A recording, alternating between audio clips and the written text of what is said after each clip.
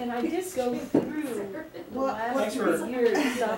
Thanks for coming to today's Brownbag. You all know me. I'm Bart Redford. I'm going to tell you a little bit about some of the other things we've got going on in the week to follow, and then introduce our speaker for today. There is a public lecture on let's see, I want to say on Thursday that has to do with a woman who does medical work with the with reindeer herders in Mongolia. And so this is something that Center for East Asian Studies is putting on, and we're sort of publicizing it as well. That's 4 to 5 p.m. in Alderson Auditorium in the Kansas Union.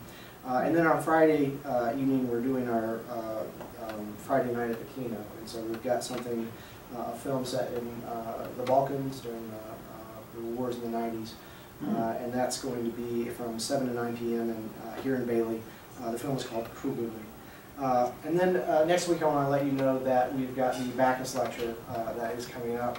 That's going to be 7 o'clock on Monday evening. And we've brought in someone who's going to be speaking about English-speaking witnesses to a Soviet war crime, the Katyn massacre in the words of the POWs, the POWs rather. And this is Christina Kiokorska, who is the author of English-speaking witnesses to Katyn at 7 p.m. It's going to be in the Pine Room, not in the Malat room, which we usually use, but it should work, and that's in the Kansas Union. Our speaker today is Gwyn, who is in history, a PhD student, a friend of mine from way back when we both got our Reese MAs here, and we're living in the Russian house. She came in.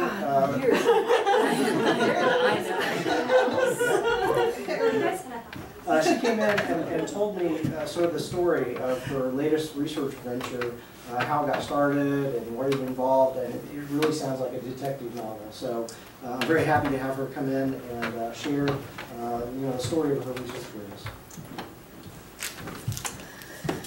All right. Well, I guess first of all, there was a kind of a pre-presentation question that Professor Alexander asked me, like, how did I find it? And I said, well, I would have to give credit to Professor Levin, because she actually introduced me to the manuscript. Once I returned from the Medieval Slavic Summer Institute that I attended in 2003, the summer of 2003, I was looking for a project. I needed a project for a research seminar, and Eve came by and she said, well, why don't we look at some of the manuscripts at Spencer? They might work, and it would also increase or continue your study of Old Church Slavonic and keep you kind of fresh in that, your use and the skills that you've acquired over the summer. So I said, great, yeah, let's go do it. And so we went to Spencer, and we found this manuscript that you see pictured up here. It's actually about that size. It's about a 4 by 6 if you actually look at it, and it's full of 448 pages or 224 folio. That's so it's actually quite complete. But there's many interesting things that I found along the way. And just for some informational purposes and a little bit of a plug for the Medieval Slavic Summer Institute at Ohio State is that they actually are conducting another one this summer, and it's a great opportunity for students to go and study Old Church Slavonic and paleography. When I was there, I had the chance to work with Professor Collins, Professor Daniel Collins, and also Predrag Matej, the curator at Hillelander, who guided us through paleography and watermark dating, and where Professor Collins really helped us work on the close readings of manuscripts and the orthography. So those are the 3 areas that I really, I guess, employed in my research of this manuscript. All right, so back to the subject of this talk. The manuscript collection at Spencer Research Library at the University of Kansas isn't generally recognized as a repository for Church Slavonic books. However, a small number of Cyrillic manuscripts do exist. As I mentioned, Eve has cataloged many of those. And one such manuscript is MS A22. If you go to the catalog, the online catalog at KU Library, it's a left-hand it's some type of citation. It's weird. Yeah, it's hard to, it's actually hard to find it, but MSA 22 over in Spencer, if you want to go and take a look at it yourselves. But you should know it is mine. Right? It's my manuscript. I want to make that clear. So it's a small leather-bound book, as I've mentioned, and it's written in a skilled semi-unsealed or Pogostov scribal hand. It was initially identified as a Russian prayer book in Church Slavic by library catalogers sometime in the 1950s, when KU first acquired the manuscript. The acquisition of the manuscript is really a mystery. Since going to Spencer, I tried to basically find out where it came from, who may have brought it to KU, and how we attained it. But all they had was a small blue card catalog, and the blue significant, as I'll explain, that stated that it was a Russian prayer book, and its likely author was the Russian Orthodox Church. And that was it. And I said, well, what does this tell us? And they're like, we don't know. And so what it was is the blue card, they explained to me, indicated it was from sometime in the 1940s or 1950s. That's what they understood of it. When they went back and did further research, they have no idea. In going through and consulting with Eve, even the personal papers of Oswald Bacchus make note of this. It could have been obtained through many things. They said it could have been obtained in an auction. Somebody could have donated it. They really don't know. Ozzy brought back bunches of books that he got kind of on the left from various monastery collections up in the Baltic, but in other areas as well. And those would never have been attributed as stolen by Ozzy Bacchus from such and such monastery.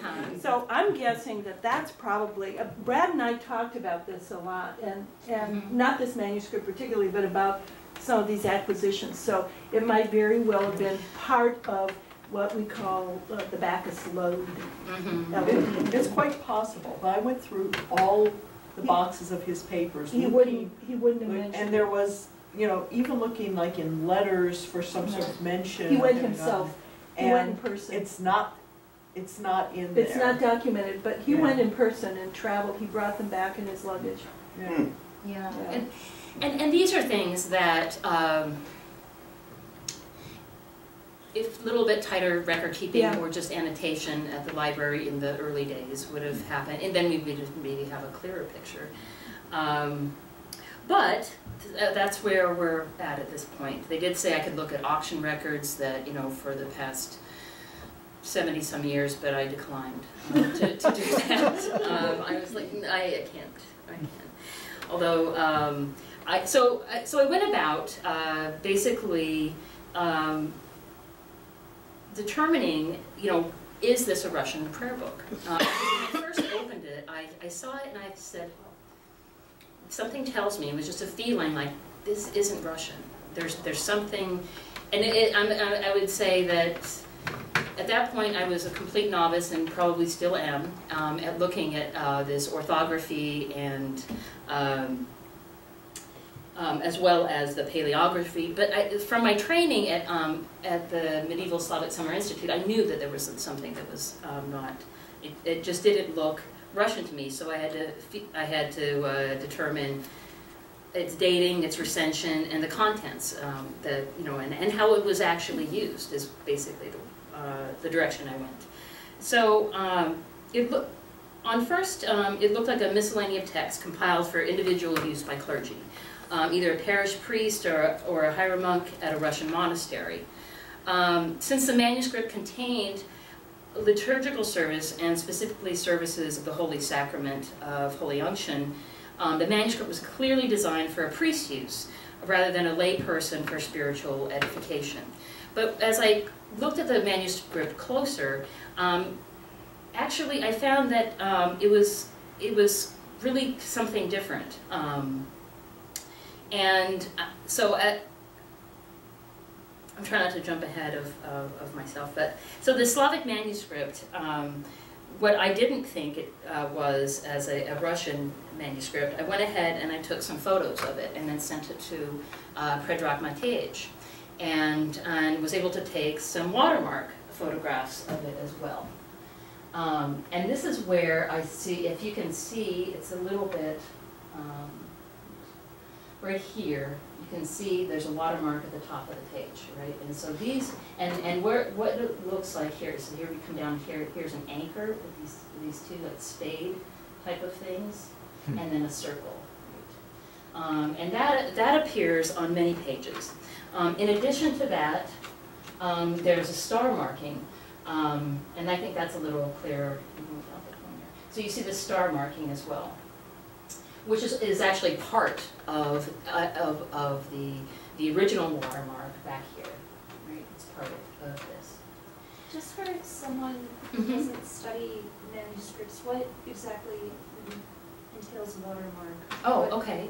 Sure. Well, a watermark is basically made when the paper's made. So when the paper pulp is basically mashed up and put onto a large screen, part of that screen has a mark on it. Could be like this star, this circle, it could be a bull's head, we'll see that later. And then the paper is basically pushed over it, dried out, and then it leaves this mark on it. So much like modern day, well, all our watermarks are digital, right?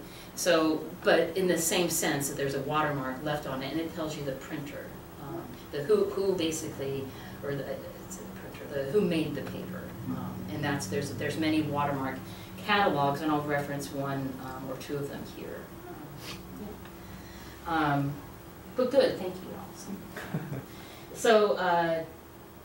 So that's one of the stars, and then down here you can also see a countermark.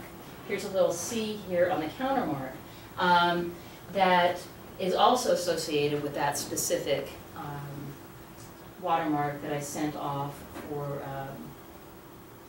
Hillander to take a look at. So the one I'm looking at, and Predrag helped me identify, is this right here. And this would be the countermark. So we only have half of it and some of this, right? So this is part of the watermarking that was left that we can identify it. And if you see down here, it's very small. Right here, it's 1560 to 1580. And one of the things is that because of this specific watermark, it was not common why you can date it to these dates. So we look at this, and it basically gives us a basic dating. So another, and this is a little bit more difficult to see, is a bull's head, which also, as far as dating the manuscript, helps us look at it. You can see an eye here, kind of a head, little nose, and then the next one is a horn, and they're kind of upside down. You can see this horn here, and it kind of comes here. So, again, this is what we're looking at, is something that could be much like this. Again, this is where a lot of times the folios were quartered or halved, quartered, and even made down into eighths or sixteenths, and that's why we get partial watermarks. So something that looks about like this or this is what Ligacha's watermarks is what we're basically looking at. Okay, we'll go on to that in a second. So the watermark dating, basically, it gave me the idea that the manuscript's dated somewhere between 1560 and 1590, with the different prominent watermarks that can basically corroborate. What we do know is, or at least watermark daters, those who are experts in the field, and Predrag Matej is one of them, is that you need at least 2 watermarks to kind of verify that dating. And I was able to find 2 in this case. The watermark evidence does make a strong argument for the dating of the manuscript, the mid-16th century, but I looked at additional textual evidence and, in the form of orthographic recension as well as paleographic features to corroborate the dating of the manuscript and to provide a regional location of its production. So looking at the orthographic recension, I determined it to be South Slav in origin, of a Serbian later Resava recension. Resavian orthography was basically, and its influence was at the Resava school in the Manasia monastery, in the basically in, if you want to say, it's always. Of course, there were no borders at this time, but when you look at the location, it could be in Western Macedonia, Eastern Serbia, or well, who would they say? The Bulgarians would say Western Bulgaria, not necessarily Macedonia, and then the Serbians are saying, "Oh, this is part of it." So it's like this constant contesting claims about whose location this came out of, not necessarily for this manuscript, but overall. So when I looked in the orthography, and I'll go through a little bit of this, but not in detail unless you have specific questions over it. Again, I'm a historian, not a linguist, but I have a little bit of training to be dangerous, right? So basically what I contend, or I find, that there's key features of Resava orthography that can kind of assist us in narrowing the geographic location. And applying several diagnostics to the manuscript, I'm going to first, let's see, oops, skip a piece. I'll first look at this, the ending of the se, yeah, where it would be written, normally, if it was Eastern Slav, would be with this, Mali use, or this, basically what we understand as being the ya. And so we have, what we see here is an ending in a se, yeah, and as opposed to that. And it's also consistently that way. Yes, right, and it is, and you find that consistently that the ending has changed, and you can see this, and again, it's, and then you can see it also here. You see this se, yeah, in the reflexive, and it's not only in the reflexive, but also here when you look at for any of the endings written in this way. So this is one of the indicators that I basically contend that shows us that this is of a South Slavic rather than a Eastern Slavic origin. There's also, I'm not sure if I didn't include it, but I'll also mention that there is also an absence of, again, the Mali use, the Bolshoi use, and something that continued in Bulgarian to the beginning of the 20th century, but we don't find it in the manuscript.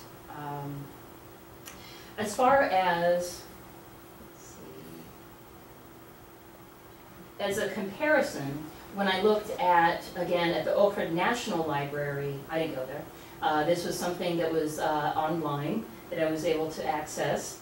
Is you see the same endings consistently throughout this manuscript that found at Ohrid National Library in Macedonia.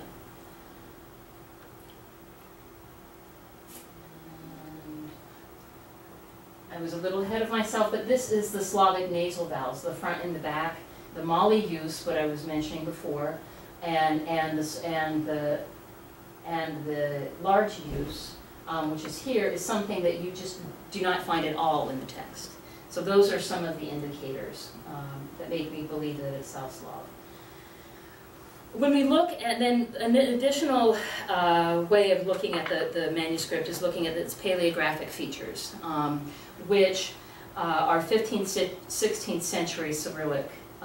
And one of the ways that you can look at this is looking at the specific letter formations, much like Cherepnin did in his classic study of Slavic and Russian paleography. There are several paleographic diagnostics that can be applied to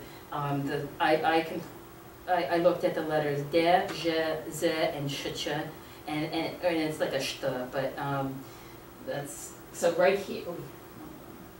So when we look at these, we can look at the different formations of these letters, and it also dates. Just one example would be the sh right here, this long kind of rake-like tail indicates that it is from the 15th to 16th century. You can also look at the de here that has this kind of like what Professor Collins called the Fu Manchu mustache, and that also gives us ideas around when this is dated. Again, is there anything else? Oh, the Z is kind of interesting. This right here, this flat top Z, or Z here, this also gives us an indication of the dating. And then I went on and slide. I compared it to so an online collection that George Matrevsky, an assistant professor at Auburn University, has put Macedonian manuscripts online. So that was one of the comparisons I looked at, and that was one of the pieces that we saw earlier on the slide. But when I looked at the ones that's particularly matched up, the location that I found them all is Ohrid down here. Let's see, here's Macedonia, right? So here's Serbia. So anyhow, so we look at Ohrid right here, and another location, was over here in the same area, and then another location was basically right here. They're small towns that have changed names and so on, but this was the basic location of each of the manuscripts that really matched as far as their orthography as well as their paleography. So these are the reasons why I looked at those specific texts and wanted to show that, was able to show that Western Macedonia, near the Serbian border, is likely the place of their production. So the preponderance of evidence based on watermark dating, orthography, and paleographic features, as well as a comparison with similar texts in the Balkans region, indicate that MSA 22 is not a prayer book as cataloged at Spencer Research Library, but a mid-16th century služebnik, or a pre-service book of Serbian recension, most likely from the Macedonian region. And why is this important? I didn't even realize myself why this was important until I asked, basically, Predrag, and he was like, well, do you realize that there are hundreds of thousands of East Slavic manuscripts from this period, but only really several hundred thousand from the South Slav region. So this is really remarkable that it's even in North America, and that you found a full manuscript that's that really nobody even knew about, that it existed. So he was saying, you know, this is really a big find, and as soon as you publish something on this, the Bulgarians will be coming.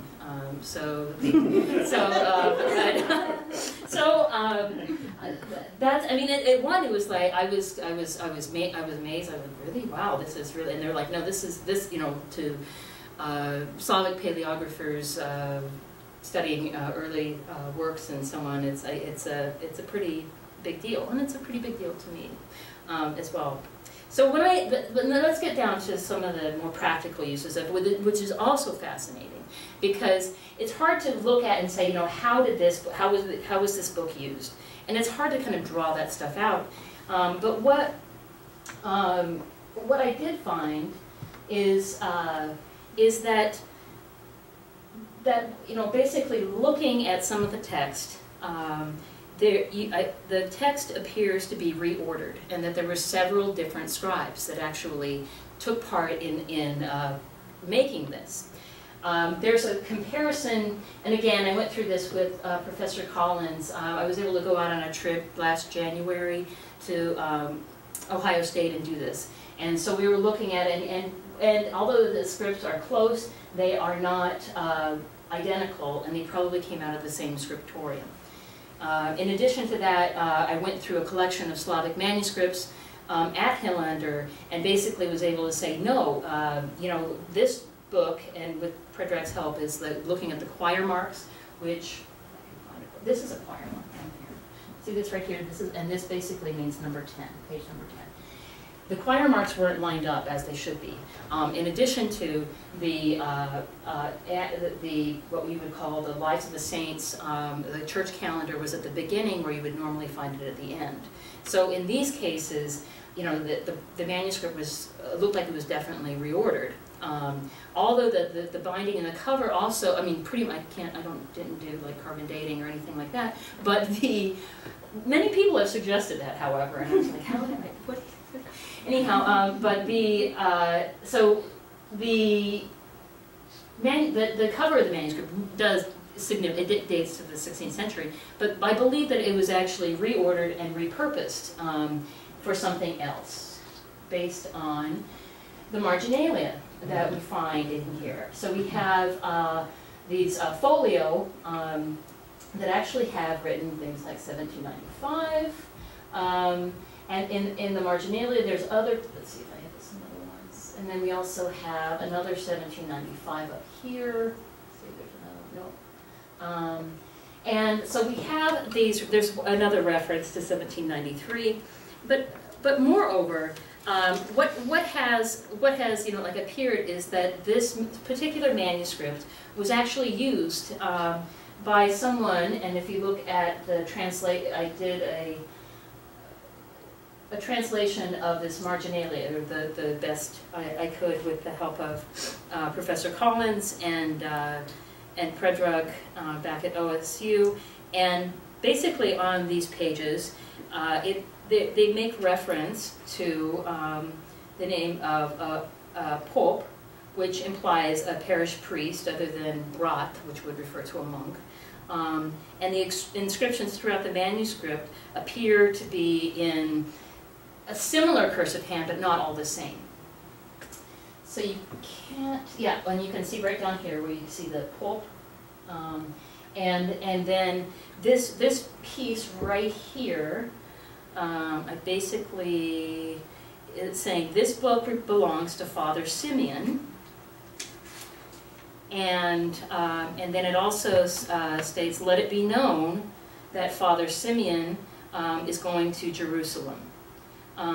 In the only instances where the inscriptions are identified with an individual, again, appear in 1793, 1795, noted by the same hand. So based on the size of the manuscript, which I mentioned maybe a little bit earlier, is about the size of a 4x6 larger note card, and also and it could fit in a cassock pocket, and also the explicit inscriptions, the reordering of the text, and the exclusion of certain liturgical services that would be of little use on a pilgrimage, and the inclusion of texts used for personal spiritual devotion, like an annual calendar, the commemoration of saints, feast days, services for the Holy Week of Easter, Bright Week, and so on, and a list for dietary and other habits, all point to the probable use of a custom-ordered prayer book used for pilgrimage or itinerant travel, and its production in the 16th century was basically later used in the 18th century to likely go to the Holy Lands by someone we know to be named Father Simeon in the 18th century. So these are the kind of fascinating conclusions that I've drawn from this. And that's just looking at the marginalia, what we have left of this. But I believe this manuscript really can be used in a variety of ways for scholars in the future that want to look at different features of the manuscript.